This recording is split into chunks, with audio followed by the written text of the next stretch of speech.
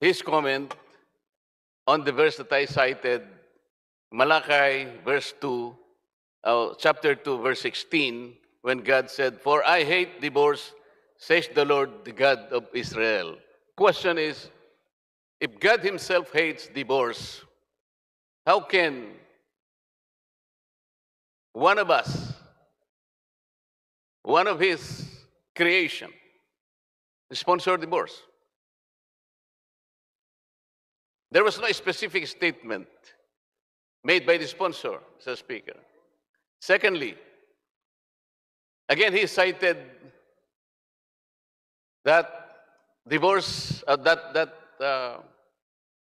annulment is very costly and a very long process. So why would you exclude? Why would you make a special and fast lane to some marriages which perceive the relationship to be in tatters? And you do not offer explanation to the rest and to all those who survived and made sure that their marriage will continue. Bakit po palaging special na lang ang treatment? Ba't kinakailangang maging mabilis para sa kanila at hindi masyadong magastos?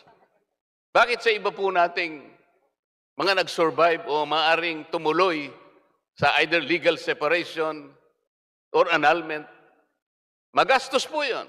But that is the law. Bakit bibigyan po natin ngayon ng special attention, a fast lane to these marriages, unfortunate they may be, but I think they do not have a special place in the legislation that should be general in scope. Mr. Speaker, Your Honor. And to the challenge, paano po kung may bibigay ko sa inyo yung verse, Mr. Speaker, Your Honor, na sinasabi na malaya lamang ang isang nag-asawa at mapuputol lamang yung bond of marriage kapag patay na ang isa sa kanila.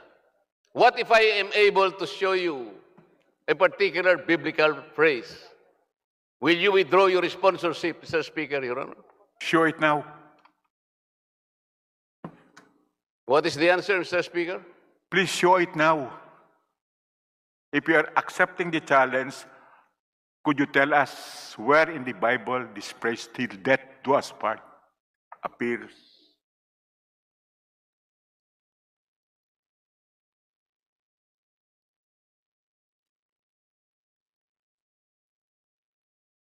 Well, anyway, Mr. Speaker, when we say "till death do us part," death here could be the physical cessation of life. But death also can be metaphorical. It could be the cessation of love, respect, and tolerance. That is why marriages which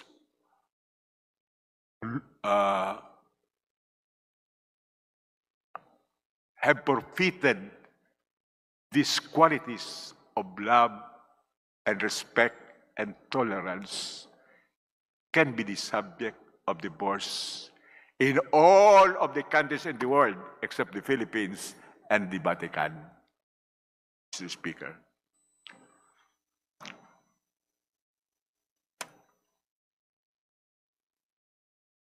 Let's go back to the challenge, Mr. Speaker. I'm sorry. Okay.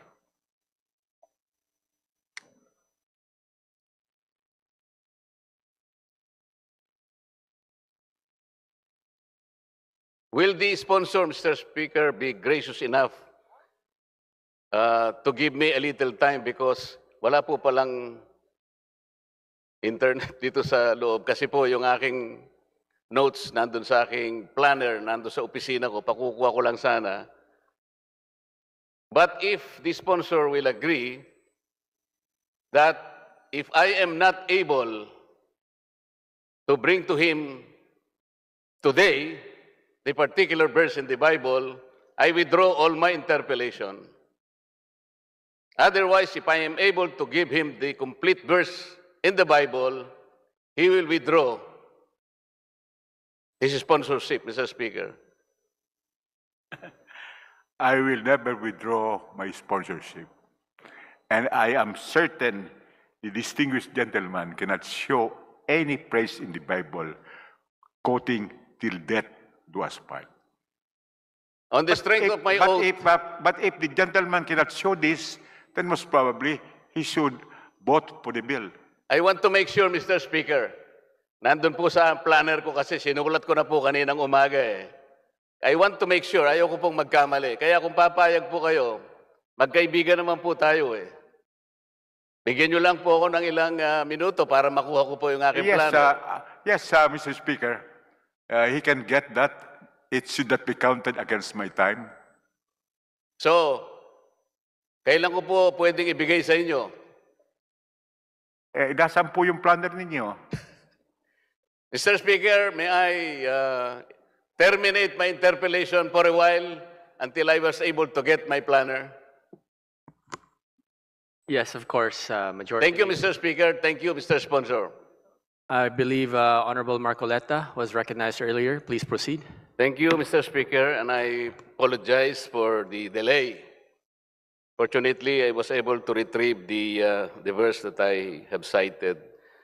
Mr. Speaker, I'm citing 1 Corinthians chapter 7, verse 39, which reads, and I quote, "A woman is obligated to stay in her marriage as long as her husband is alive.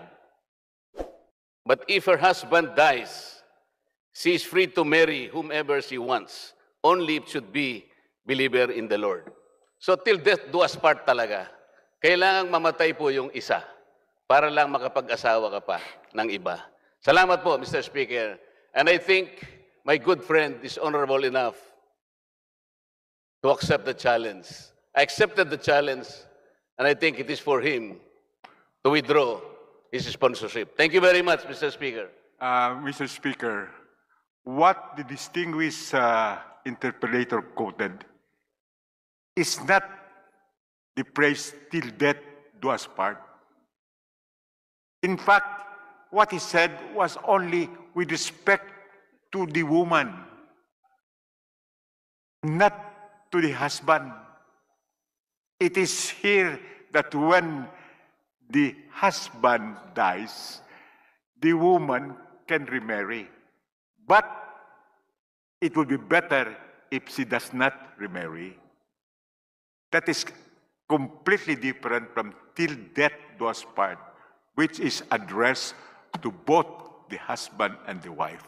But as I've said, death here could be physical cessation of life or a metaphor that love, respect, and tolerance in the marriage had already ceased. And there is no way of reconciling these spouses. I am ready to answer the next question, if any. Mr. Speaker. Thank you very much. Mr. Speaker. Yes, Honorable Marcolita, please proceed. Mr. Speaker, I did not know that my good friend, the sponsor, is after the exact word, "till death do us part."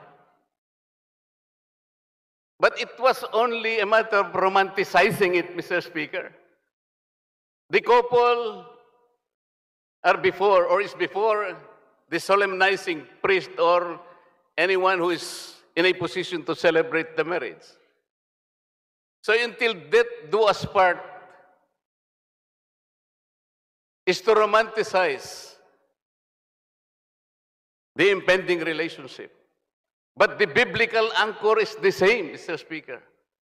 I hope my good friend could comprehend the simple import of this particular biblical passage. It is still till death do us part. Kahit bali-baligtarin mo ito, Mr. Speaker, it cannot be interpreted in another way. I rest my case, Mr. Speaker. Thank you very much.